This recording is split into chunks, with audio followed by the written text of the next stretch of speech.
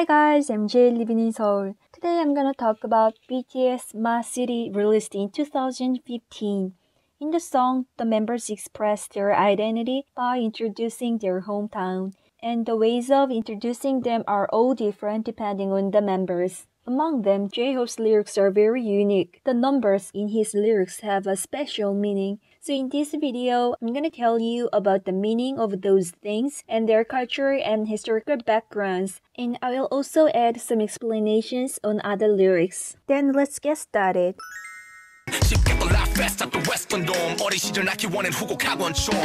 He introduces his hometown in detail by describing the specific life he experienced in his childhood. Rape스타 and 웨스턴돔 in his lyrics are buildings where restaurants and clothing stores are gathered. Huguk is a village with dense buildings and many hagwons. Hagwon is a private educational institution created for additional learning after school classes. Here, almost all kinds of lessons you can imagine exist, including reading, essay writing, piano, art, jump rope, and science experiment, as well as English and mathematics. Many students come to the hagwons after school and take classes on subjects they wanted to focus more on. RM once said he had studied English at those hagwons. Namjoon says that before entering this industry, he was an ordinary student who focused on studying at school and hagwons and sometimes hung out with friends.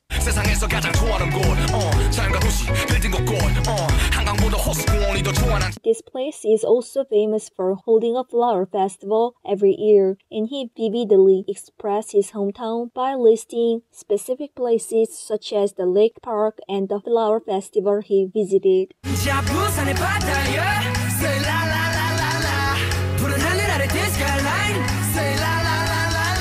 Busan is a large city located on the beach, so it is called the City of the Sea, and tall buildings lined up on the beach are also famous. The scenery created by the harmony of buildings and nature is beautiful.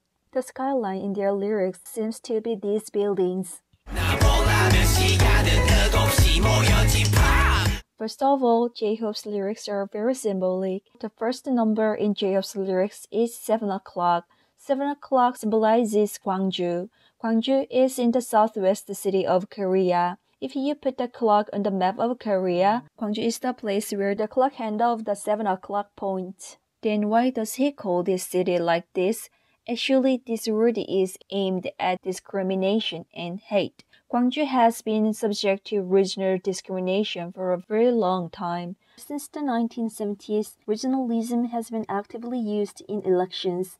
In particular, discrimination and hatred against the Jeollado became explicit. They were excluded from economic development and had to undergo discrimination in reputation or perception. Based on this regionalism, a certain regime was acquired and maintained. This tendency lasted almost until the 1990s. Until now, there is still a tendency to support different candidates depending on their region, but now it has eased a lot compared to the past. But even now, extreme rightists still mock and hate them. There is a website where such hatred and ridicule are expressed aggressively and unrestrictedly, and the users there called Jeollado 7 o'clock.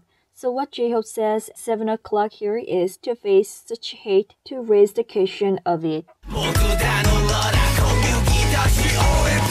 Now let's take a look at the following numbers. You can see the number 062518. In the lyrics, he says press, which looks like a phone number. That's right, the first three numbers 062 is phone number. In Korea, each region is given a different area code, and 062 is the area code of Gwangju. Actually, the one behind is not a phone number. This refers to the democratic uprising in Gwangju. It is called 518 Democratic Uprising because it was greatly triggered on May 18, 1980. One of the things Koreans are proud of about Korea's democracy is that it was not given by anyone else, but that they won it on their own. There are several events that represents the history of such an achievement, one of which is 518, and the place where it occurred is Gwangju, the hometown of Hosuk. In 1980, many Gwangju citizens were killed by the military dictatorship. At that time, the media was thoroughly controlled, so out of the city, people had no idea what happened here. Rather, distorted reports were sent, fueling the hatred mentioned earlier. This history has long been painful to locals. People here have lost their families and relatives in reality. They were even discriminated against and suffered from prejudice. They went through brutal and painful times. However, their resistance became an important milestone in the development of democracy in South Korea. If you're interested in these historical events, you can watch the Korean movie Taxi Driver. And if you are curious about what opened up today's democracy of South Korea, watch another film, 1987. J-Hope shows pride and respect for the history of his hometown. Now let me explain the other lyrics.